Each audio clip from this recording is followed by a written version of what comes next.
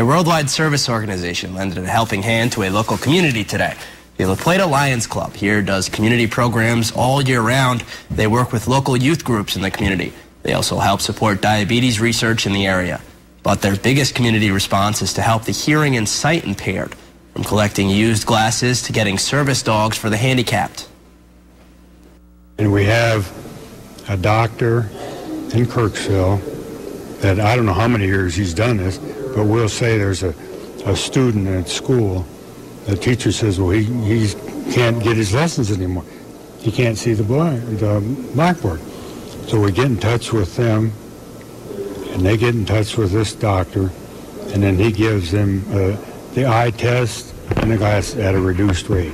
It's like you guys have Smith added it's the support of the community and fundraising that helps bring in the funds for their community projects.